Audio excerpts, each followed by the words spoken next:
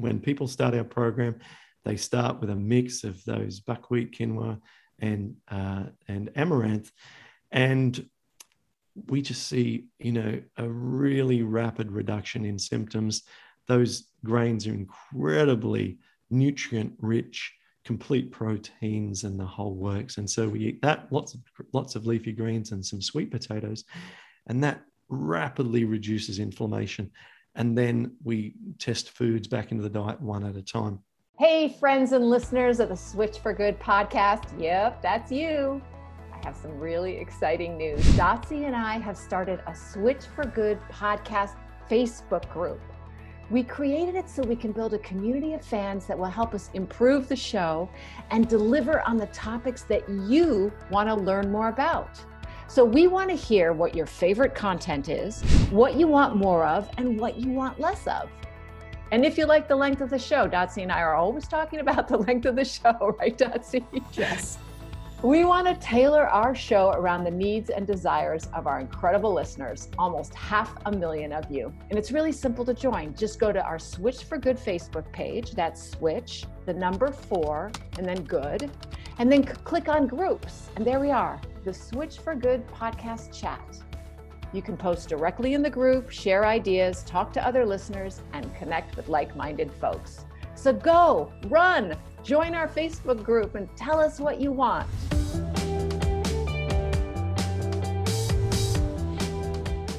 So last week, Dotsie, she teased us saying that she might share with us a little bit of her book. So Dotsie, hi, so good to see you. And it's good to see you. I'm hoping that you'll be able to read a little bit of this book that you've been working on, to share a little bit about what you've been up to.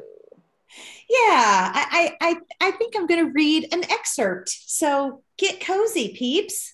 Snuggle up. It's only a couple pages, so you have to take a break for too long. But as I think I mentioned last week, the working title, which will change probably 10 more times, is The Gangland War of Being Female, from War to Peace in the Female Body. And it's basically a story of deconstruction to construction.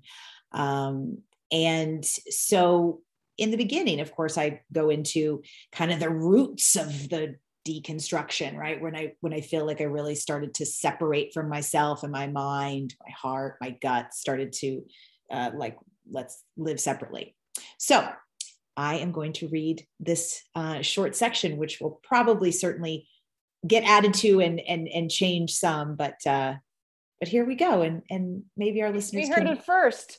Yeah. Let me know if you like it or what you don't like, or if it connects with you in any way. All right. So how did this volatile and soul crushing disconnection happen to me? How did I go from a seemingly connected 8-year-old winning championship horseback riding competition aboard my horse Dreamer? How did I hate myself so much I wanted to disappear? How did I stand on stage topless, dancing in complete control and in charge, all bet with sniveling, broken men drooling at my feet? How did I break the frozen experience of being high and starving myself? Truth, I don't entirely know where all the pain came from. Was it pain, or was it just a siphoning off of my feelings and sensibilities? Was it repression? Goodness, I just can't pick one thing or even a series of many things. But what I do know is I was lost, sad, desperate, and focused on figuring out a way to end it all that would not hurt the people who loved me. I was not raped as a child. I had good, solid, deeply loving parents. No one hurt me physically or spiritually. No one ripped my heart out. I did have 3 abortions. I did get molested as an adult. I did have many people tell me I wasn't good enough, but I had equal parts people told me I was worth it. I did have my first show horse Dreamer, my best friend, ripped away from me when my parents sold her. It was time for an upgrade so that I could continue progressing as a young rider. At least that's what my trainers told us. The pain that remains to this day is that there was no such thing as an upgrade from Dreamer. Her official name the breeders had given her was Follow a Dream, and I aptly titled her Dreamer.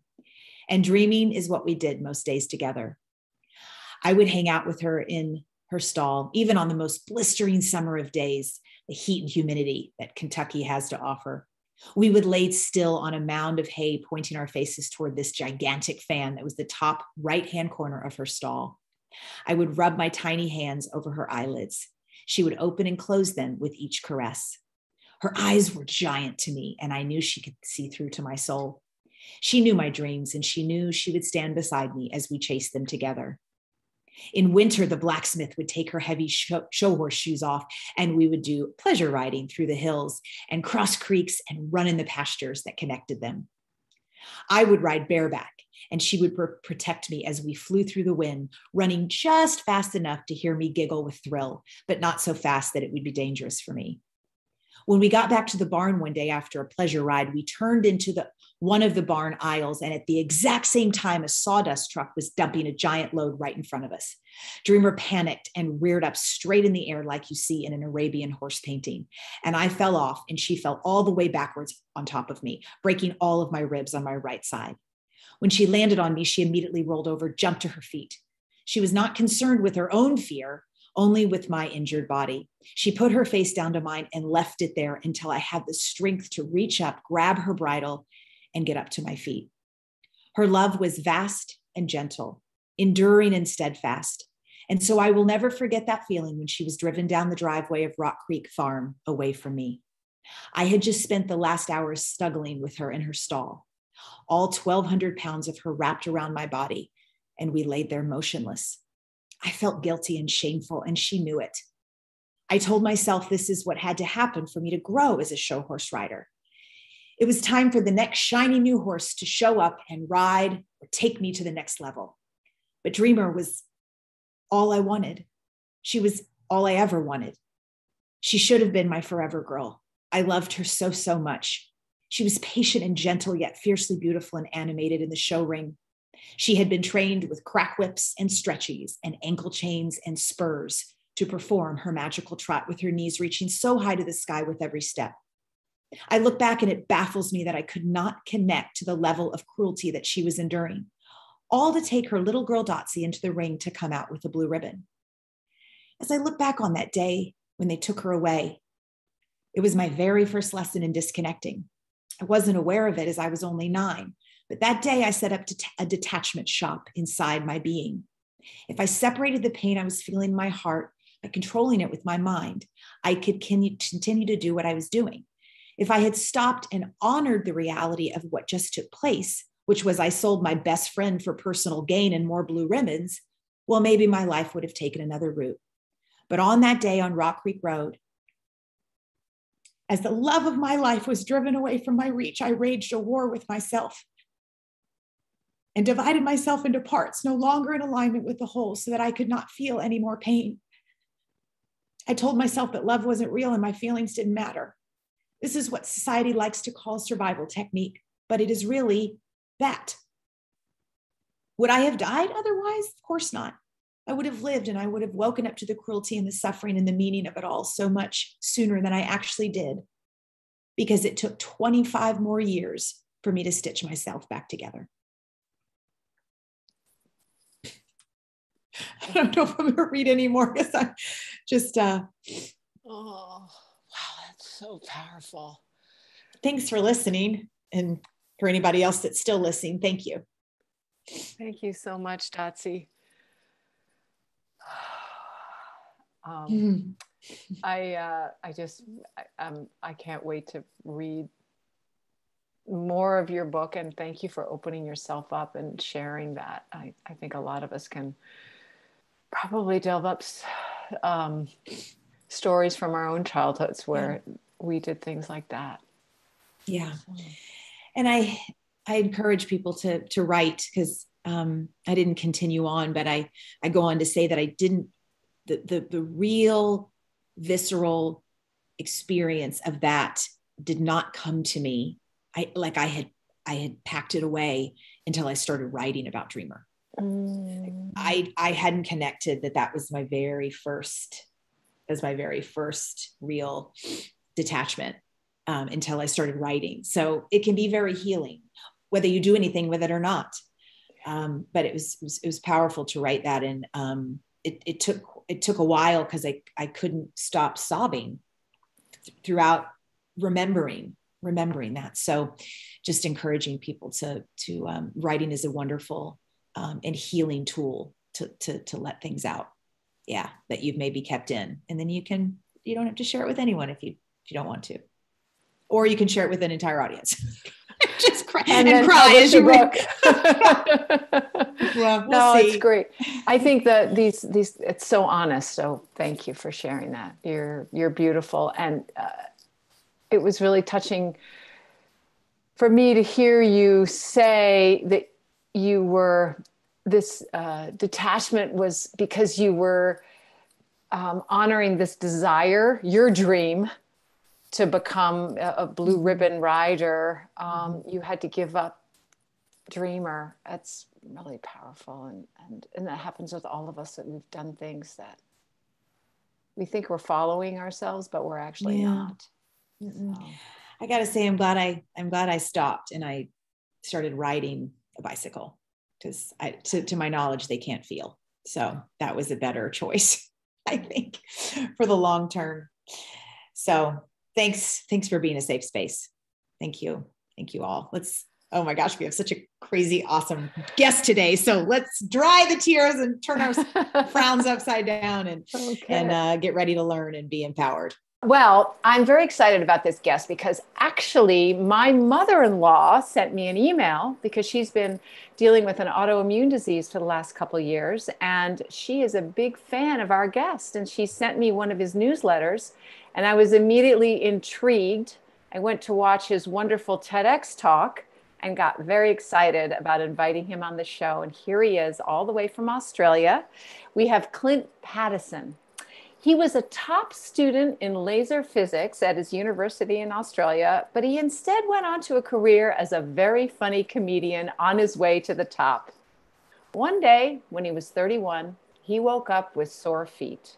Clint was then diagnosed with rheumatoid arthritis, and over the next few years, he became incapacitated by the disease. His wrist, ankles, feet, elbows, chest, and jaw were all swollen, immobile, and racked with pain. And it was actually food poisoning that set him on a true healing journey. And his science background guided him to a health plan that gave him his life back. Now Clint helps others overcome autoimmune disorders, especially rheumatoid arthritis. And Dotsie and I are really, really happy to have you on the show today, Clint. Thank you. Oh, what a lovely introduction. Thanks very much. It's a pleasure to be part of this. Well, truly, my mother-in-law feels like you've helped her so much. And she actually is off prednisone completely. I'm very proud of her. We also had another autoimmune expert on the show, Dr. Brooke Goldner. And I'm sure you know, and you share a lot of the same philosophies. So let's dive into your journey with rheumatoid arthritis. You talk a lot about it in your TED Talk. Can you give us an abbreviated view so that people will be excited to go actually listen to your TED Talk too? Yes, well, you did a really good job of getting the main points there, which was 31 years old, thought I was going to do comedy as a career long term. Was doing well with stand-up comedy, had been on TV a few times, thought, hey, my career's going really well. And I was traveling around. In fact, I was interstate doing stand-up when I first developed my feet pain. And then that changed everything. Instead of it becoming about, where can I travel to next and how can I, try and progress my career? It was how am I going to fix this joint pain? Because I'd sit down to write jokes and my hand would hurt or my elbow was bothering me. And so you just couldn't get into a creative state because you're constantly concerned with that. It's a bigger sort of occupying spot in your brain than trying to come up with some trivial, laugh material. And so, yes, that progressed from feet pain to finger pain and all of the areas that you mentioned in the introduction. Saw the rheumatologist. Eventually, he said very aggressive seropositive rheumatoid arthritis to those folks who understand that jargon, basically meaning that, very serious case and very progressive, because I'd already presented with so many joints after just 2 months in the time I waited to see the specialist. And so it was a discussion around methotrexate, which is sort of an early intervention drug, even though it is mild chemotherapy.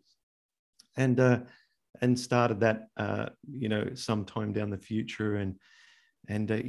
But symptoms just progressed until, as you said, it was about a food poisoning. I ate some cherries that had been unwashed, and they'd obviously been touched or handled a lot, and maybe were covered in pesticides, and they'd been imported actually from the States. So they'd travel a long way, certainly not locally grown organic cherries. About a food poisoning revealed that after I was purging from both ends, that all my symptoms went away. And this was such an epiphany for me. And I thought all I need to do for the rest of my life is just do vomiting and diarrhea each day. But obviously there has to be a better way than that. And that we began my journey, and it went initially.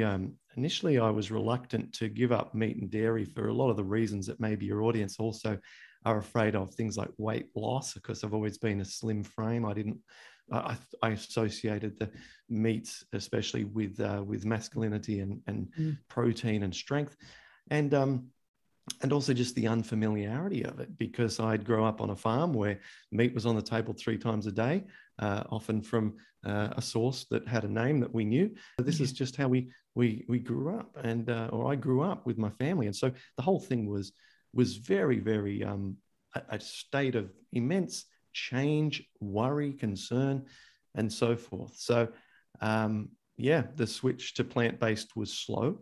And when it happened, it didn't suddenly eliminate all my symptoms. There was, as I was to find out, and I'm still learning, there's so much to know about this disease, that it's not just what we eat, but there are other influencing factors. But the diet is like the concrete slab of the house. And we get our diet right, and we do all the things that we know scientifically, which I can talk a lot about, the science behind this, not just my experience and anecdotal stories, but the evidence. And scientifically, we know now how to eat with this disease. And that's just the commonsensical following the science kind of approach. And then we have to do all these other things on top to reverse certain inflammatory areas in our body, get our mindset right, begin to exercise when we're reluctant to because we hurt, and so on. So, so I mean, that gives you just a flavor of the point to which I began going plant-based. I was excited when we just were chatting for a few moments before we started recording, because you said your wife was taking care of the 3 children, getting them off to school, because it's 7:45 in the morning there. Because at the end of the TED Talk, you reveal that I think your daughter was only 6 weeks old at the time, but you talk about this almost what felt like almost like a death sentence when you got rheumatoid arthritis flared up.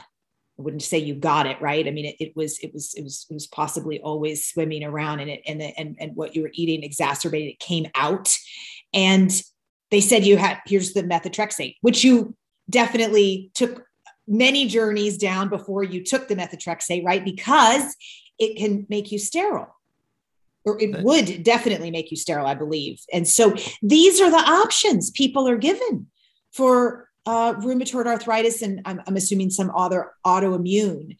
It's live in pain or live in emotional pain because you're not going to be able to have children. I want to walk through a little bit for those that are listening that maybe are going to find hope for sure in this episode, where you were when you had to lean in, or you felt like you had to lean in and say, okay, do you still have that methotrexate? I'm going to take it. Yeah, absolutely. I've written down 3 little points there to cover off, and I'll do all 3 in this answer. So first of all, you mentioned that the swimming around, and maybe that the inflammatory arthritis was underlying or ready to present itself, depending on the way I approach my lifestyle. There's been tremendous evidence coming out in the last few years about the relationship between antibiotic use and the later development of rheumatoid arthritis. And it's a dose-dependent relationship and a recency relationship, meaning that the more doses of antibiotics that a human being takes, the increased risk of developing rheumatoid arthritis. Okay. Gosh. Now, furthermore, your risk, if that antibiotic was recent, say within the last 12 months, is at its greatest. So you take an antibiotic, you've just bumped up your risk of developing rheumatoid arthritis, and then slowly your risk diminishes with time unless you continue to add more doses. Now does it need to be, sorry to interrupt, does it need to be, as Dotsie mentioned, swimming around? Like, do you need to have a propensity for it, or is it something that anyone can get? It's funny you should say that, because I recently endeavored to write a blog post called "Is Rheumatoid Arthritis Hereditary?" And it was so complicated that I outsourced it to a medical writer, who then came back with the blog post ready for me. And then I struggled to read it as well, because it's very complicated. But there are the simplest way of saying it is just like, I think every chronic disease, as Dean Ornish uses the phrase, that our genes load the gun, but our lifestyle pulls the trigger.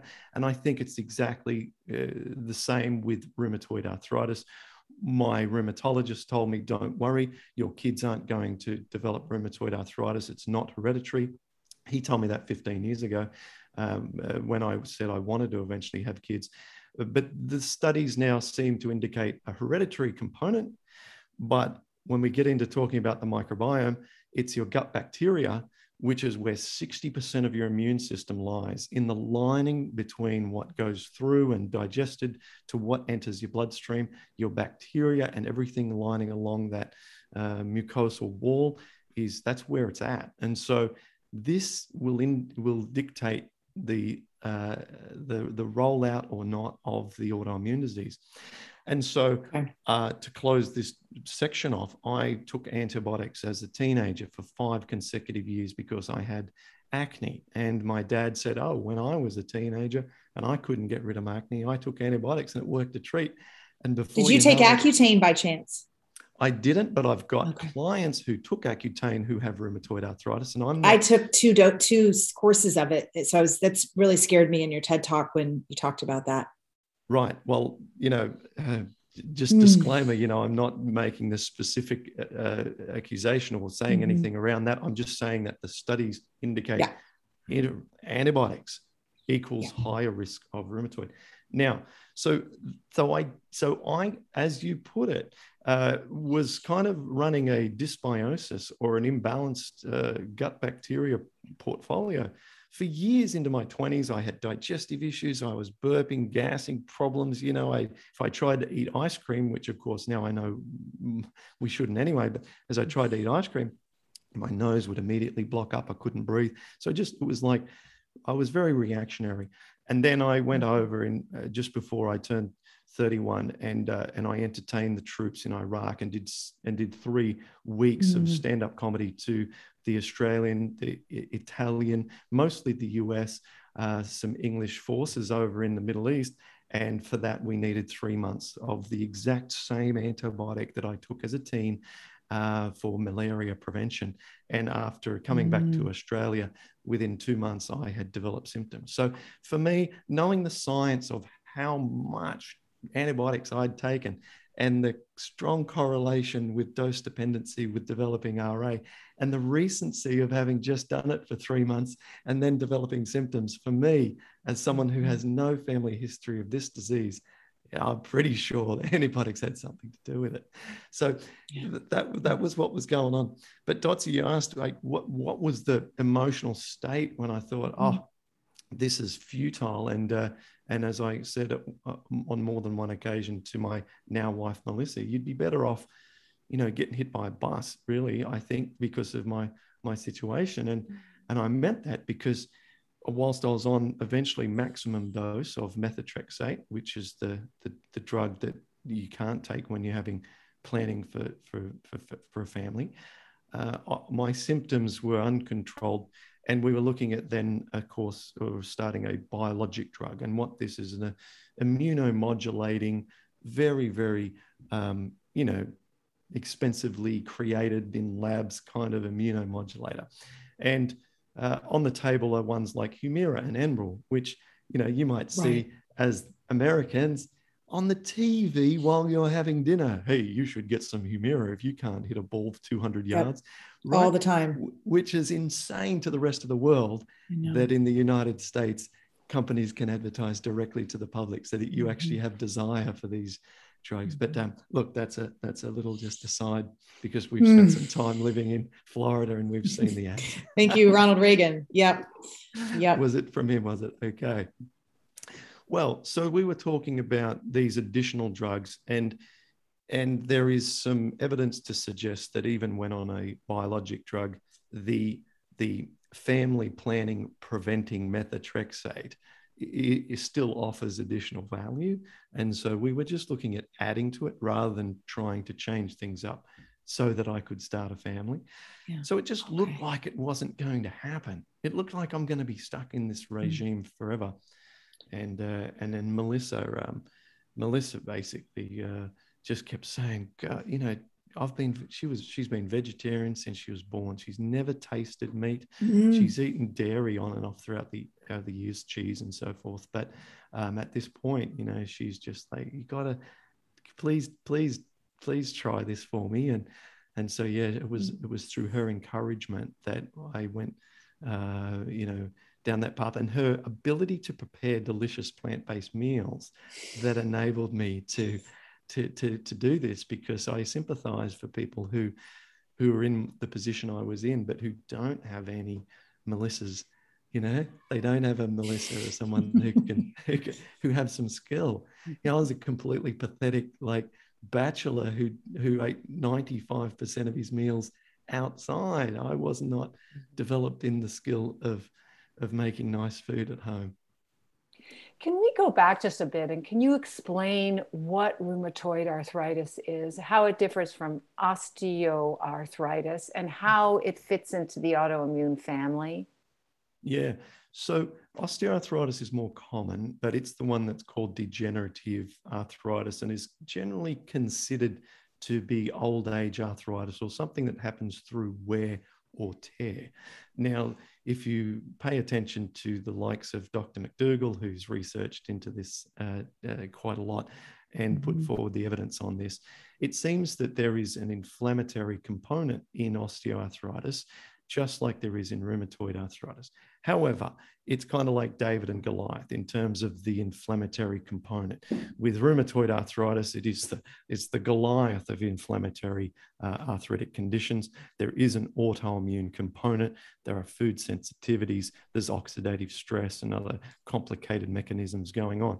But the main difference is that rheumatoid arthritis is really, really aggressive and can affect all joints, even if you've used them a lot or not. It's got really nothing to do with any wear or tear history that you've had, with the exception that it will attack joints that have been damaged more than those who have had no past injury, sporting injury or so on.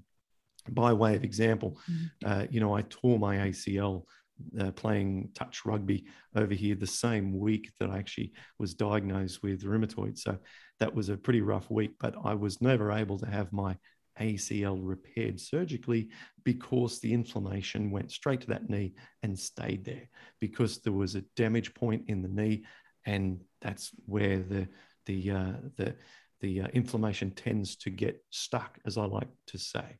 So yeah, so rheumatoid arthritis, it's very, very painful. It feels when you have it in your joints like there's glass in the joints, broken little bits of glass.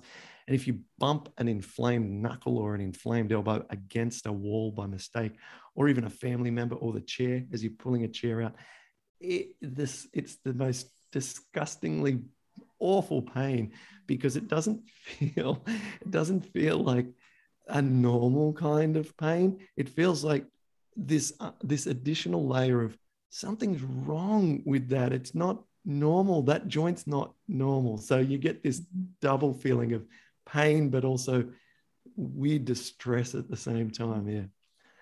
I remember you talking about that in your TED talk. First of all, that it started in your feet, but the shards of glass as you would bend your knee or bend your elbow. Is that, how fast did it come on, and how might someone have an indicator that they are they possibly have RA? Well, it typically shows up in opposite same joints, like in the left and right thumb in the same knuckle. And it typically also affects, the symmetry or the symmetric nature of it is one of the telltale signs.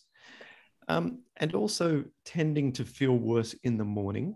And when you're getting out of bed, noticing that, yes, those areas are sore. And also they seem to be worse, as I said, when you get up in the morning. A sense of persistence, that nothing seems to clear it, whether or not you keep trying different things, it seems stuck. These are signs to go see the rheumatologist. Well, you would start with your primary care. And the tests to run are rheumatoid factor and anti-CCP antibodies.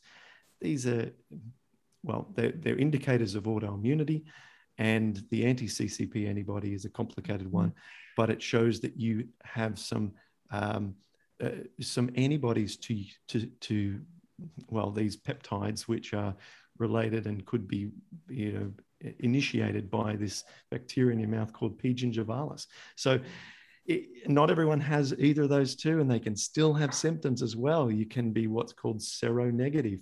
But generally, if we're talking umbrella term, see a doctor, run some blood tests. They'll know the ones to run, and they'll give you the diagnosis there, and then you would see a specialist.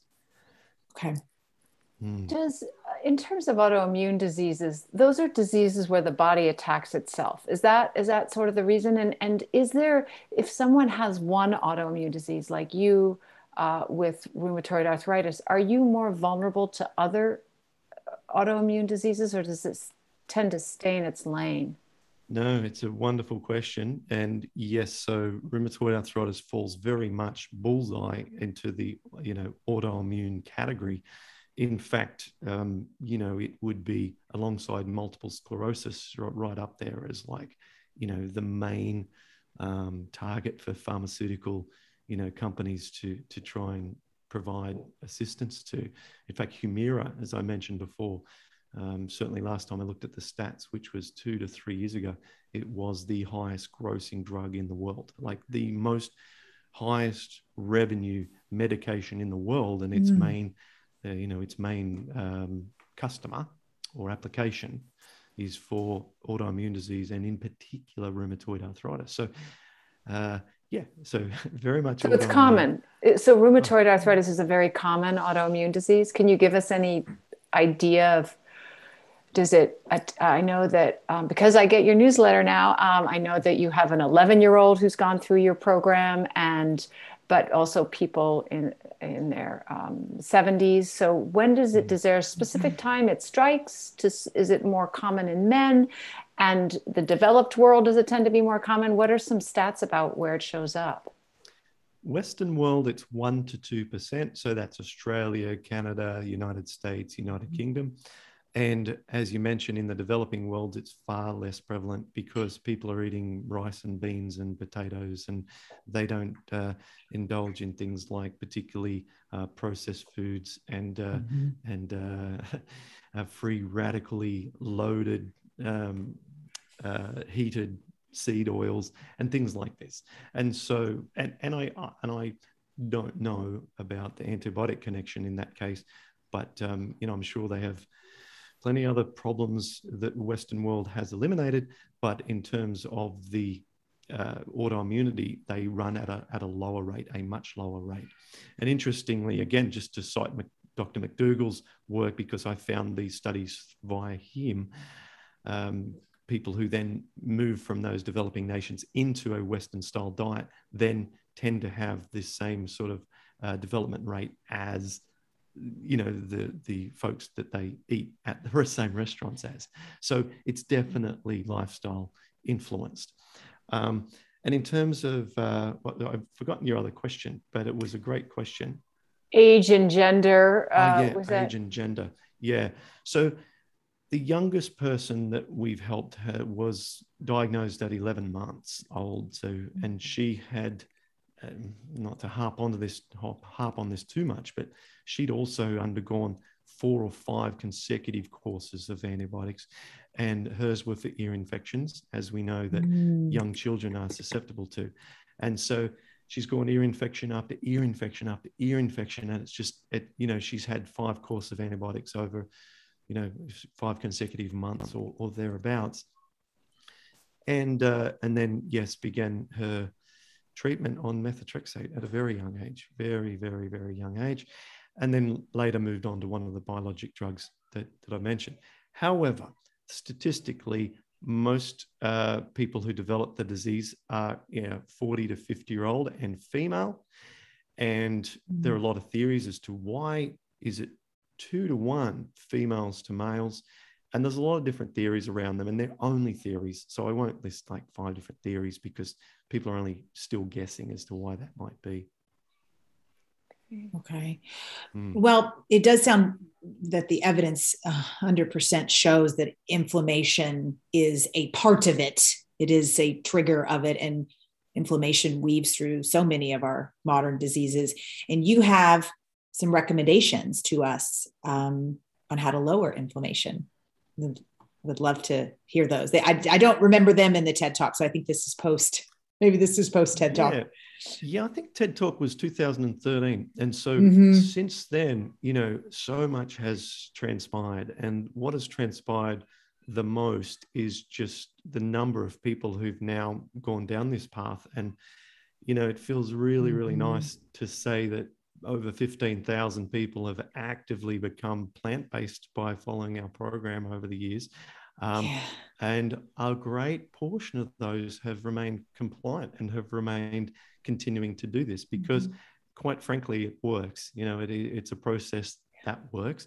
And it is, as you say, Dotsy, about reducing inflammation. And inflammation, it arises because inside someone, and now we're going to hit some heavy science here. So good. Right. Let me put my teacher hat on for a moment. And what we've got here, if you have inflammatory arthritis and you have an awareness of the medical literature, you can go and check this for yourself, or you can go to paddisonprogram.com/guide, GUIDE. Okay. And there we Can I ask you a question? Because that just hit me. Inflammatory arthritis. So is all arthritis inflammatory?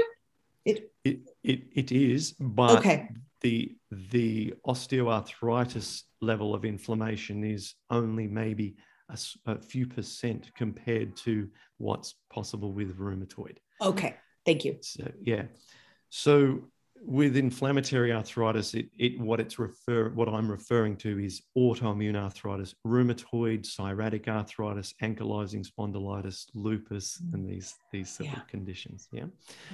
And so with those, we know with rheumatoid, there's vast amounts of research has been done now on the microbiome, bacteria relationship with rheumatoid arthritis. Rheumatoid arthritis is extremely well studied.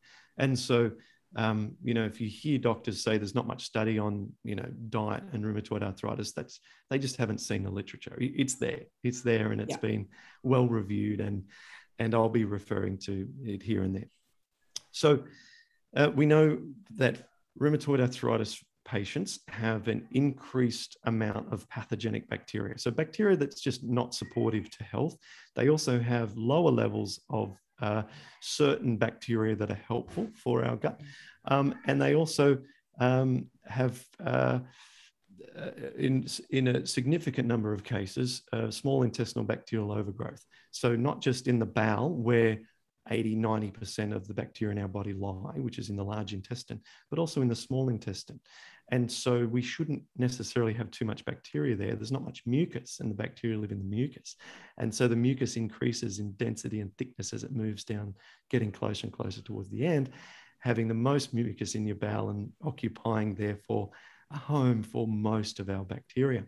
But we can develop small intestinal bacterial overgrowth in the intestine, small intestine.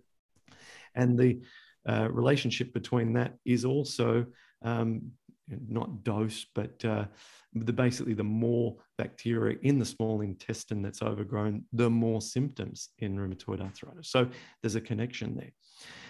what's going on is that in a normal, healthy intestine, it is the incredible, beyond human comprehension, wisdom of tiny microbes that dictate what goes into your bloodstream and what should stay in your colon.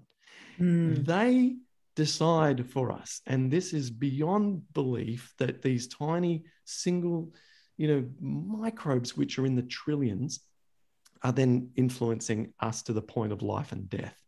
And so we got to make sure that team, that tiny, massive team, is getting the right food, and that you haven't got some crazy guys and misbehaviors, but we're all, they're all working together to do the right thing for us. So there's this concept of sort of intestinal permeability, or we call it leaky gut. And we have a migration of some food particles from what we want to draw energy from, that move into our bloodstream via this wall that protects us from what we consume. And we also have microbial components that can get from there as well. So you've got all the microbes and the food. It's all mixed together in the bowel, and it's all being fermented. The microbes break down the food just like a compost heap. So our bowel is like a compost heap. And often, you'll see, all things mixed together that are plants that do really well in a compost heap. Grapes, some broken down, some old cabbage that you didn't need, and some spinach. But that operates quite well and is reasonably tolerable to the nose if you walk past that. But if you throw in some old half-eaten chops and some sausages that weren't quite finished at dinner, the next morning it's got a foul smell to it, and there might be some rodents that have come and started to eat at that. You might have some flies if it's hot, maybe some maggots. Some disgusting things start happening there in that environment. And in a similar way, if we only put plants in, we've got a fairly innocent sort of fermentation activity with less pathogens. And this, again, this is supported by science. Meat does introduce pathogenic strains of bacteria, which aren't going to be supportive, especially if we're already immunocompromised. Meaning, and let's go back to the leaky gut, intestinal permeability.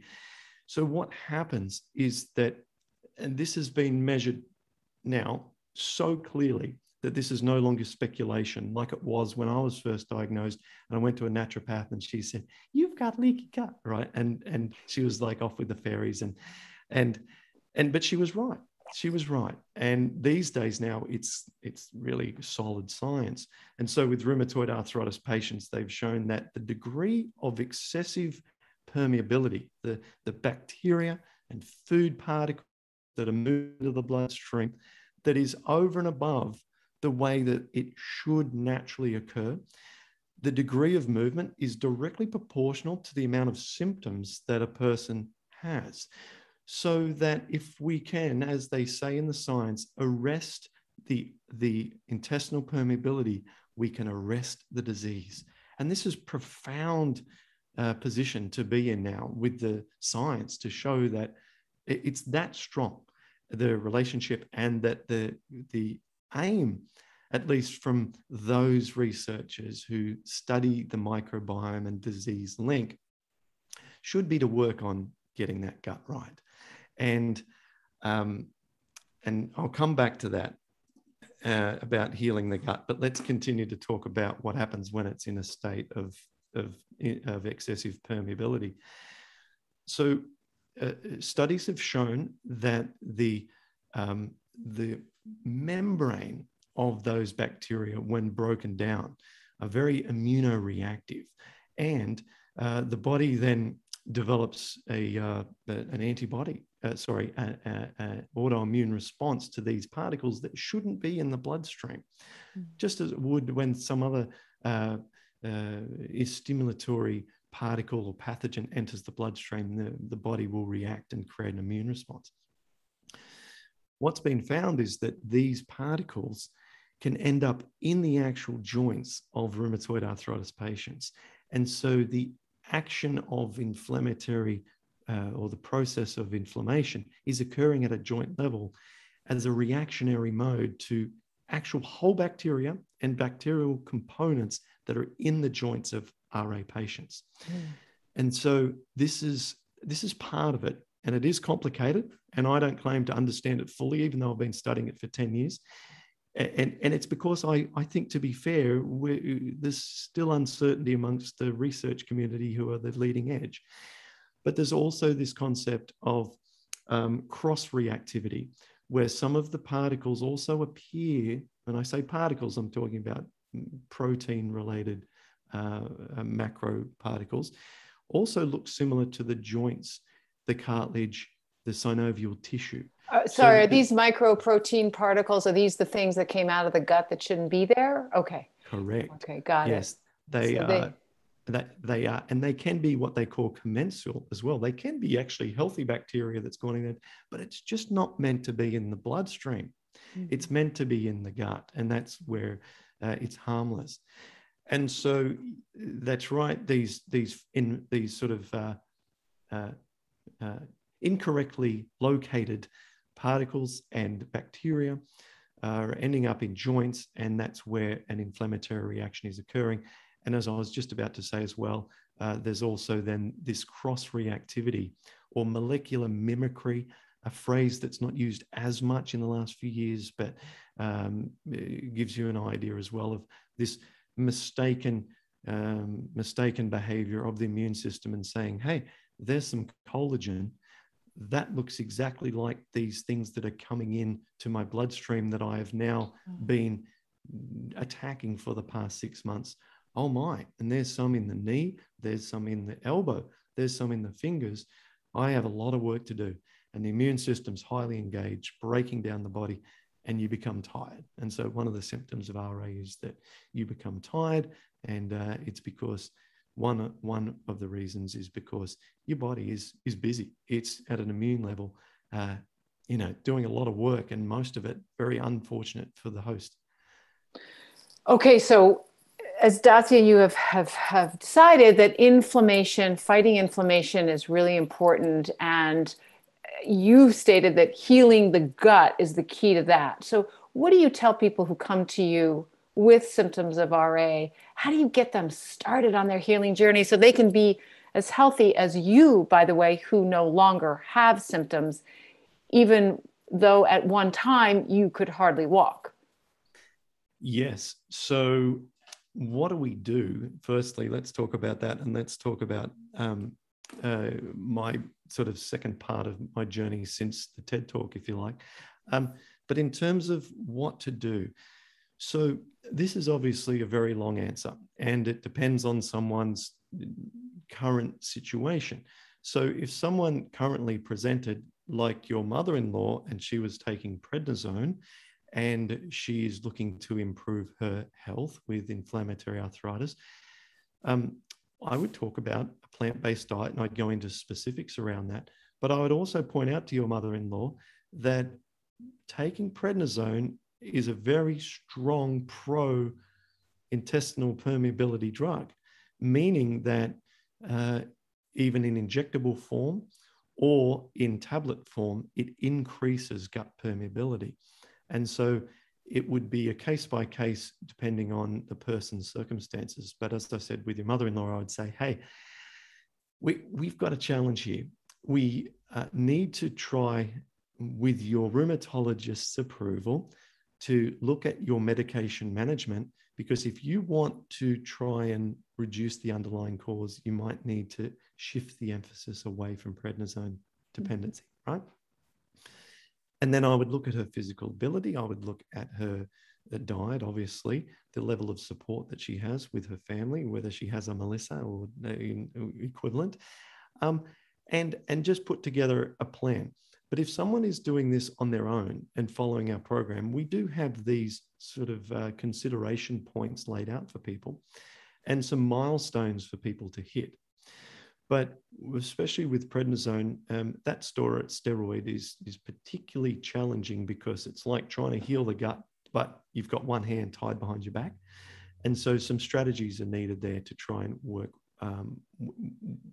around that, and to be able to alleviate that sort of counterproductive nature. And not only prednisone, right? People who take anti-inflammatories like NSAIDs, right? Correct. So ironically, the things that reduce inflammation are actually increasing permeability of the gut and therefore increasing inflammation. Is that what I'm hearing?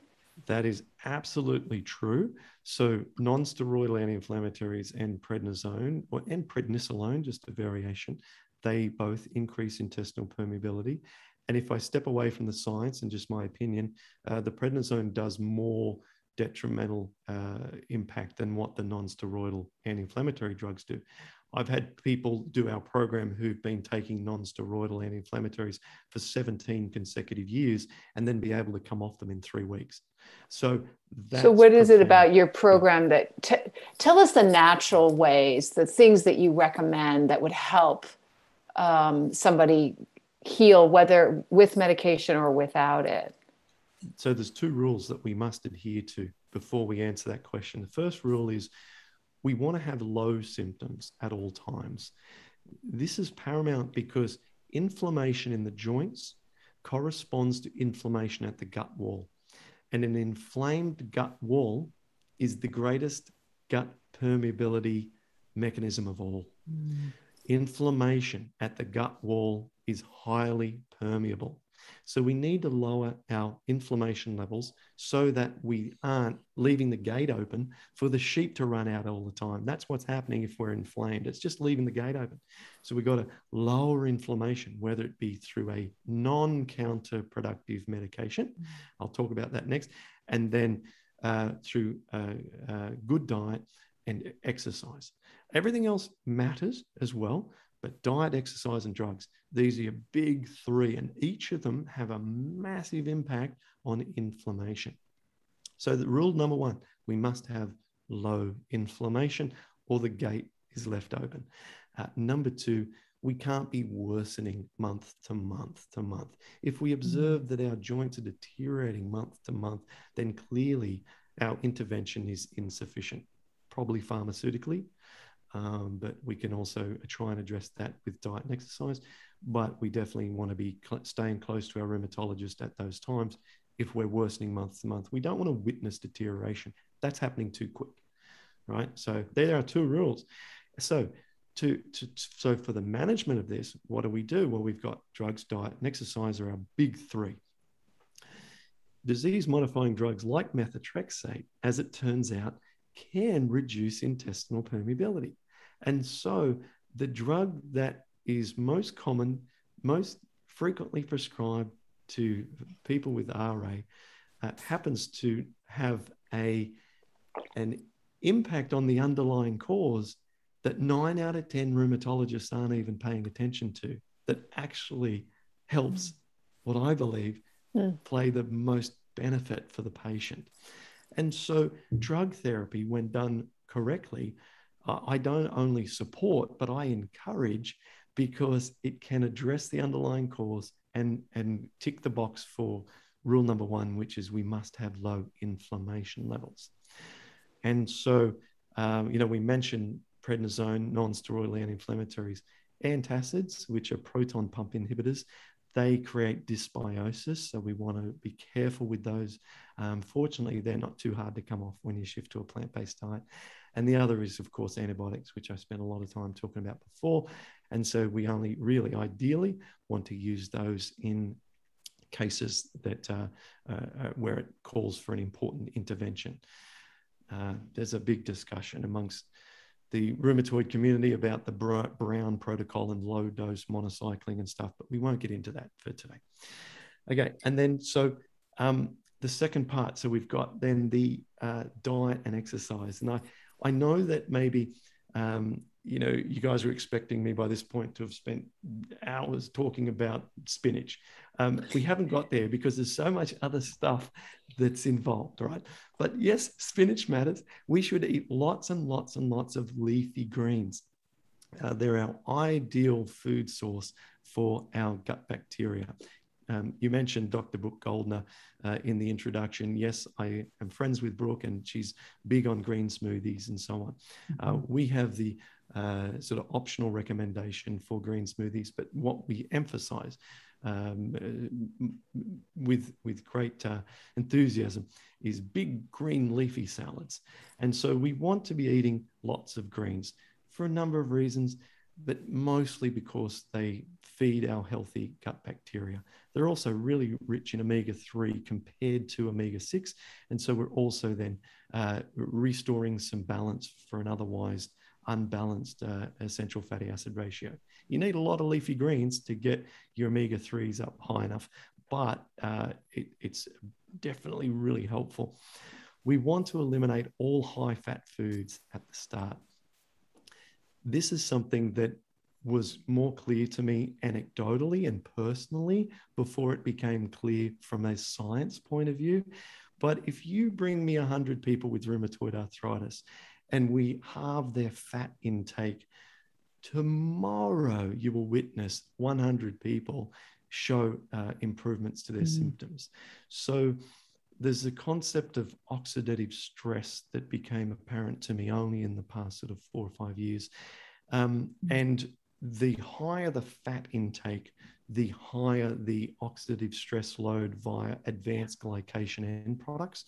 And these are a significant contributor to inflammation with people with inflammatory arthritis, because people with RA are very, very highly exposed to free radical damage. And the reason is because when your immune system is engaged, it uses free radicals as an attack mechanism against the perceived pathogen. So when an autoimmune disease is in rage, it is actually creating a lot of oxidative stress. So in studies of people with RA, they're low in vitamin C, they're typically low in vitamin A, vitamin E. They've got very low levels of glutathione and what's the other one? Catalase, superoxide dismutase. So they're low in these antioxidant enzymes, which are inside the cell itself, not just the ones we eat, but the ones that matter the most. So are they low because that's what made them vulnerable to RA in the beginning, or because RA, drives them low? Okay. RA drives them down. And so the body is constantly trying to offset this free radical load that it happens to be creating itself. And then it gets lower in these cellular antioxidant enzymes, but also in the antioxidants that we can consume from our diet, like the C's and the A's and E's and so forth. So we just get depleted from all of these antioxidants. So what do? So we naturally and intuitively need to eat lots of antioxidant foods. And this can play a part of the role in trying to reverse that oxidative stress. And the thing to know, though, is that when we consume antioxidant-rich foods, those antioxidant-rich foods tend to only be helpful for the meal in which they accompany. So if we're going to eat lots of, like if we eat, mung bean sprouts, which are really high in antioxidants and enzymes and so forth, it's great, but that's not going to necessarily help to boost our resources as much as what would be the third key factor, which is exercise. And the exercise. Can I just stop for 1 second, though? You talked about what about dairy and meat? Because I know you say plant strong, but do dairy and meat actually hurt you, or should you just bump up the plants? So both. They do hurt you, and you should bump up the plants. And you'll sometimes see, and it's happening far less than what we put out, which is success stories for people who are fully plant-based. But you do see from time to time the paleo or keto community put out success stories about someone who has had results that are somewhat similar to what can be achieved on a plant-based diet from time to time. And what those people have done is typically eliminate food sensitivities, and mostly it's usually dairy and seed oils, and we can talk about the oils shortly, which are a crucial factor. But some people are just sensitive to dairy, and some people, there's a study that I recall that when dairy was just removed from the diet of people with RA, that there was a significant improvement in symptoms after a few weeks just from dairy being removed. So we know that's like a no-brainer. So any decent dietary recommendations should begin with eliminate dairy. So it's kind of like, oh, come on, it's like, yeah, get rid of smoking and get rid of dairy. It's like that obvious to me, right? Okay. Yeah. So, but as for the meat, some people are able to continue to eat meat and remain with low levels of inflammation despite the meat intake. And the confusion arises sometimes where they think, oh, it's because I'm eating meat and vegetables and leafy greens, therefore I'm on the ideal diet, some kind of thing that we might have eaten back in the day. But the truth is that the meat provides no clinically proven health benefit for an autoimmune patient whatsoever. Mm-hmm. Other than someone might argue, well, you're getting, higher iron intake or whatever, right? But the truth is that there's the most studies show that the meat has counterproductive effects to the microbiome, oxidative stress, like I've talked about, gut permeability, direct increase in gut permeability. And there's one study that says meat attacks the joint, rheumatoid arthritis review. And inside that, it's all about how meat seems to exacerbate inflammatory arthritis. So it's not even like really a debate. And I, haven't really spent much time going into it because for me, a lot of these things are given now. I normally have a pile of studies sitting on my desk and it's like, here it is. What am I about to hold up here? I better check this. So let me hold up. Anyway, mostly I have stacks of studies on my desk and I could hold up any one of them. And it's just, here's a review, 2017, 2019, 2020, right? And it's like recommendations by the authors who've done review studies, plant-based diet, elimination process to eliminate food sensitivities. And so, it's like, let's not debate, just go to the science. Like I don't need to prove here, just go and read this paper or read that paper or read that paper, right? So it's gotten to that point now. And yeah, so meat, dairy, and oils. This is where people get a little bit. It is where it's not as popular to a lot of folks. But if you have an autoimmune inflammatory arthritis condition, you'll do better with no oils at all. Okay. Now, I don't care if someone is plant-based and they have some olive oil on their salad. It turns out that the evidence is pretty balanced on that, and it might have no problems whatsoever. And I'm not the expert on that, but we'll talk about rheumatoid, and I'll tell you, stay off the olive oil, and especially don't eat oils that have been heated, because heating oils really jacks up the oxidative stress potential, the free radical load. And a restaurant oil is the worst of all because it's not olive oil. It's like sunflower oil or something like this. Then they heat it over and over and over again to cook their chips and put their veggie burgers in or to fry on the thing. It's oil that has been reheated. There was a study, I think it was done in India, but that's probably irrelevant. But the study was all about reheating these vegetable oils, and they measured the free radical capacity of an oil after every reheat, and it went up and up and up and up. And so, that can undo the best of us if we go to a restaurant and eat a big bowl of sweet potato fries or a big veggie burger that's dripping in oil. If you've got an autoimmune disease and you're doing that, you're rolling the dice, because none of us are immune forever for having symptoms return if we behave in that way. And interesting, whilst it might be satisfying to say it's the meat, it's the dairy, well, yes, it is those, but heated seed oils are worse than those. No, I'm feeling so sad. I'm trying to be really good, and I love French fries, and I just do it once or twice a month. But that is definitely what's happening to restaurant French fries. Is like that oil is like, oh, all right. I'm just gonna. Darcy, I know you have an air fryer though. You could do it yourself. I just so say I do. I eat air fried potatoes all the time. Oh, but French fries, like fried in deep oil, is really down to like once a month. Like I just have but this is disgusting information, and I'm going to stop. I'm just going to stick with the air fryer. Like you just sold me. But it's a fascinating sort of discussion point, because two things I want to say. Yes, your air fryer is like the greatest thing ever, and stick to that, right? But even I, being, immunocompromised and delicate with, inflammation sensitivity, I used to be able to eat French fries when I would eat them with salad. And I know no one wants to do that. Oh, that's me. Darcy does. She's extraordinary. Oh yeah. I love salad and I love French fries. So French fries are probably her only, if you could call it a vice, it's your only vice. Otherwise, she's perfect.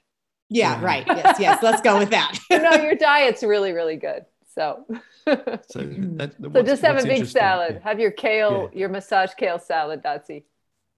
Yes. Okay. All right. And go with the. You can get away with it. You can get away because it's the combination that enters the stomach that matters. You see, so you've got all of these free radicals in the oil from the restaurant, but you've got all of these antioxidants from the leafy greens, and they are there, and they coexist right physically at the same spot. And they've proven this time and time again, they counteract each other. Mm-hmm. Yeah. At one point at the end of your TED talk, I'm gonna go back to the dairy and microbiota, but you talked about one of the top GI docs on the planet, who's now no longer with us, but Hiromi Shenya, based out of Einstein Clinic in New York at the time. And you said something that is astounding, that he said he has never seen a healthy intestine for someone who consumes dairy products on a regular basis. And he's seen over 350,000 patients in his practice over the many, many years. So never. And that obviously lends itself to really explaining what dairy does to the microbiota and the creation of leaky gut. And I will say too, that Dr. Angie Sadeghi, who's a GI doc we've had on this podcast twice, she has told me that it's almost boring to some degree in her practice, because about 70-ish%, we had this conversation 6 months ago, it may have changed, but around 70-ish% of people come in gut issues. She goes, get rid of the dairy and come back in 2 weeks. They come back in 2 weeks. If they've done it, they're fine. So it's like, she's not even really getting to even, really practice, really trying to help them in all sorts of different categories and ways and prescription of diet. It's just get rid of the dairy and come back and see me. And then it's, we should go into the practice of gastroenterology then, Darcy, you and me, and we can make a killing just on that. Well, that's the problem. I don't think she doesn't, because that she'd make a killing if she said, oh, we got to do this and this, and you got to go on this medicine and everything. It's like, whatever it is, it's $100 and it's get rid of dairy and they're cured. So I think that's a bummer part of it, I guess. And why not very many GI docs say that maybe.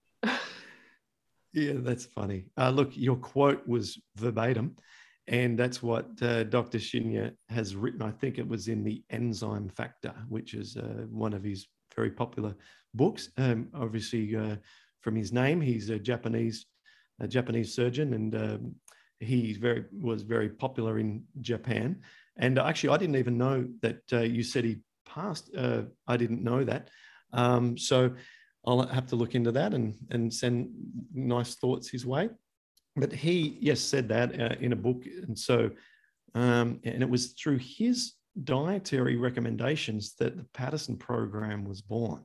So at that time, I was eating a completely raw food diet. So this was soaked seeds, soaked nuts, and heaps of fruits and leafy greens. And that was it, right? So I would wrap my fruits and nuts and salads and sprouts in nori sheets, you know, the Japanese sushi sheets, and eat them like burritos. And that was my main food. Very bizarre. I tell you and what, that's because you were taking out all the inflammatory foods that you were reacting to. Yeah. And coming off that discovery with the cherries and the food poisoning, I had been reading a lot about enzymes, including the enzyme factor from Dr. Shinya, amongst many others. I had books and books that I was reading just about enzymes. And so I wanted to get as much natural food into my body as possible. And it was after 8 months of that my symptoms had come down, but had not been reversed completely. It took years for me to see complete inflammation reversal, years. But after 8 months, I read the enzyme factor, and I said to Melissa, I want to try eating the way that he eats. And that involved daily repetition of just a mix of brown rice, amaranth, quinoa, and buckwheat. And he would mix it all together. So you've got brown rice and then 3 pseudo grains. And he would mix it all together, and he'd eat that 3 times a day, he said, mostly. And I thought, okay, well, if he's eating that because he pays closest attention to what a colon looks like, and he's aiming for the ultimate colon, I want the ultimate colon. And so, yeah, so I started doing a Shinya and eating like him, but without the brown rice, because I just felt like it, I don't know, I just had some suspicions around that, and I can't recall the reasons why. I think it was the cooking time. You know what? That's what it was. It just wouldn't, because it takes 40 minutes. It took 40 minutes to cook in the rice cooker, whereas those other little 3 pseudo grains, they take like 18 to 20 minutes. And so I was just doing those. And that is the baseline foods on our program. When people start our program, they start with a mix of those buckwheat, quinoa, and amaranth. And we just see, you know, a really rapid reduction in symptoms. Those grains are incredibly nutrient rich, complete proteins and the whole works. And so we eat that, lots of leafy greens and some sweet potatoes, and that rapidly reduces inflammation. And then we test foods back into the diet one at a time to avoid food sensitivities, which is another major component of RA dietary challenges, is that everyone with RA responds to different food sensitivities, and they can exist in the plant-based spectrum as well. So we cut all the foods back to simple ones that are super anti-inflammatory, and then just add plants back one at a time in a recommended sequence. And people become a little bit their own detective. And so, oh, that one worked, that one didn't work. And after a couple of weeks, they've got enough diversity to feel happy and the pain's low, and they can start getting into the exercise, and life's looking much better. And let's get into the exercise, because I cut you off when you started to go in there to get deeper into food, and I'm glad that we did. Thank you. But let's go to exercise, because you were saying that was also a very important component. Yeah, I think that if in the big 3, the diet, exercise, and drugs, people are really, really normally good with their diet and drugs. Everyone's, you know, going to their rheumatologist appropriately, and they'll learn from our podcast and so on, and they'll go and they'll say, hey, I'm not sure about these non-steroidal anti-inflammatory drugs. Like, what can we do? And so that's good. And people can become incredible with the diet and make every single nuance. And they're adding an extra green juice in their morning and documenting on their pain charts, and they're doing everything wonderfully well. And then they'll say, they'll email me in our support group, and they'll say, hey, you know, I'm doing everything perfectly, but I've still got some pain in my elbow and this. And I'll say, okay, so which of the exercises are you doing on your elbow? You know, it's missing. Exercise is crucial. It's a form of medicine with rheumatoid arthritis. It really is. So I say that we have exercise deficiency. It's a condition. right? And so we need to address that exercise deficiency with medicine, of course, movement. And it does two things. One, it restores the integrity of the connective tissue to the joints. The connective tissue, meaning the tendons, can become inflamed and weak through inactivity because the joint hurts, so you don't move it, so it becomes weak, or it gets caught up itself in the actual inflammation process that's circulating in that joint. The way out of tendinitis is engaged soft tissue. It's using the joint. And so you've got to find a way of finding that sort of delicate balance between using the joint so that you can reduce the soft tissue inflammation without stirring up the capsulated synovitis, which is coming from the autoimmune process. But if you find it, then you will see tremendous results through just repetitious movements, simple exercises with bands and so on. So it's totally doable and encouraged by the literature. Medical literature says people with RA should be encouraged to exercise safely. But the other part of it, and this is as exciting as anything else we've talked about, exercise is the number one most effective way to increase our antioxidant enzymes of glutathione and superoxide dismutase and catalase, and the actual massive built-in fire extinguishers that we have, that we need to use against oxidative stress. And there's no other thing that you cannot consume glutathione supplements to any kind of effect that exercise will have. And it doesn't need to be excessive. One study showed that a group of soldiers engaged in, I think it was bi-weekly at the most, but let's say bi-weekly at best, twice a week, yoga followed by deep breathing and short meditation session, twice a week, increase their glutathione by 50% over 6 months. That's phenomenal. That, if you have rheumatoid arthritis, is the greatest natural drug you could ever be given. And so I really want to encourage anyone who's on the fence with this, that even if you don't have inflammatory arthritis, in fact, you probably don't, it's as we said, 1 or 2% of the Western population. Become fit and strong. It is the funnest, most awesome thing that you can do for your life. When you notice that you're becoming fitter, you just get out of bed with this internal smile and you know that you're awesome. And when you become stronger, strength defeats inflammation. They've measured this in simulated human tissue, that an engaged muscle gets rid of the inflammatory markers in that muscle. Engage the muscle, use the body in a way that it's meant to be used, and challenge it to the point where you're within your safety zone, and push that little bit more all the time, because strength defeats inflammation. And feeling fit and strong, it's the antidote for stress. It's the antidote for everything. It's the best. So get in the weightlifting, not just the cardiovascular. What I'm thinking of people that are in extraordinary amounts of pain, and they see the Humira commercial, and I have no idea if Humira is not steroidal, right? It's okay. So it's not methotrexate and it's not steroidal. It's a different vehicle or system, but that certainly sounds like it's more immediate than starting an exercise program when you're in a pretty extensive joint pain. Can I would assume be excruciating. So what do you tell people first day? They're like, okay, I'm not going to take the drug route. I'm going to stick with this, but it's going to take a little bit more time probably.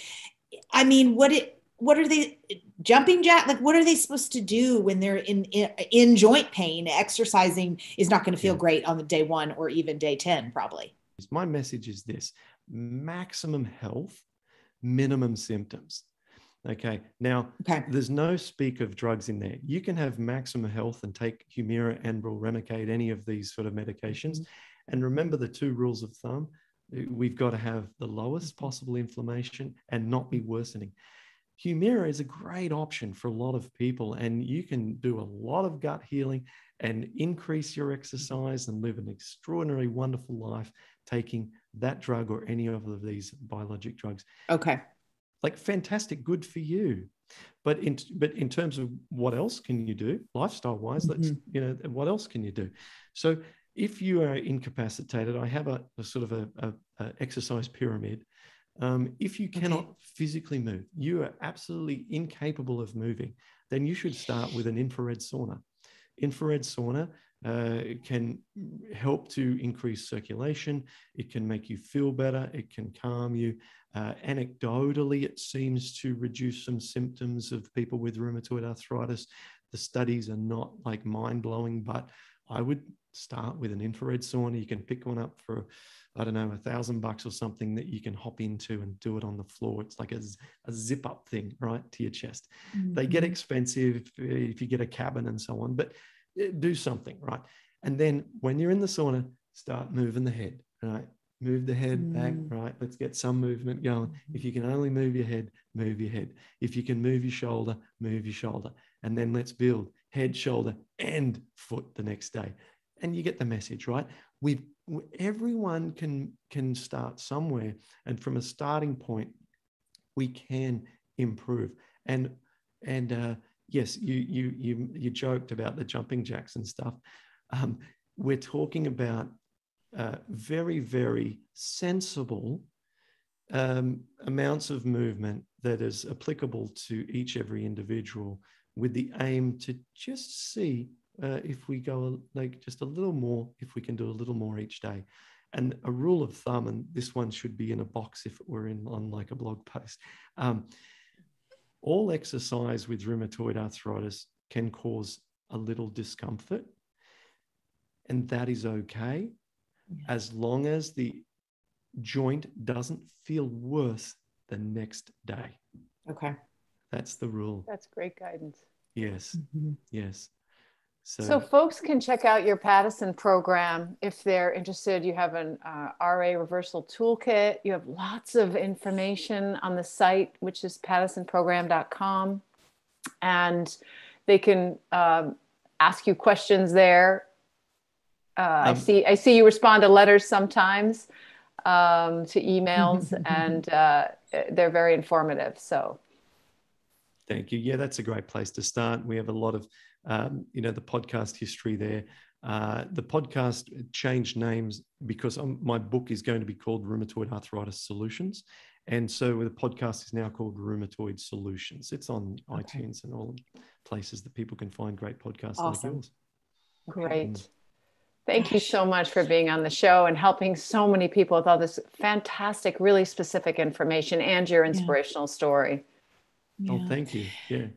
I didn't realize how prevalent it was. And you're saying that the numbers of 1 to 2% was shocking. I thought it was higher because our one of our cuts from Dr. Goldner's episode is like 350,000 views, which means people are searching rheumatoid arthritis and green shakes and Brooke. But I thought, oh my gosh, we gotta do more on this, because it's people who have it are probably people who love people who are suffering.